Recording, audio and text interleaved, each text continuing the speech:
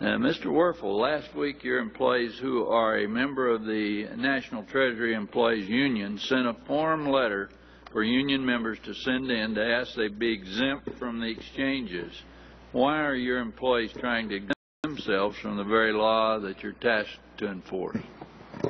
Well, I don't want to speak for the NTEU, but I'll offer a perspective as a federal employee myself and a federal employee at the IRS. And that is, we have right now, as employees of the government or the IRS, affordable health care coverage. And I think the ACA was designed to provide an option or an alternative for individuals that do not.